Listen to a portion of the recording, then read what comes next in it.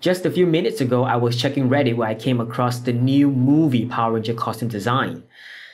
Everything looks great, but as a mediocre artist, I have to say the helmet design looks like it's made for baboons, not human.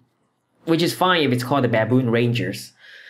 So, to satisfy my own curiosity, I've corrected the helmet basic anatomy issue so that it looks aesthetically pleasing, at least to me.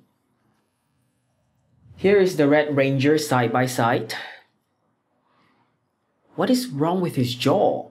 Did somebody punch him before he morphed? And if the helmet was designed so that the suit's actor's jaw was properly accommodated, the top of his head must be a terrible squeezed.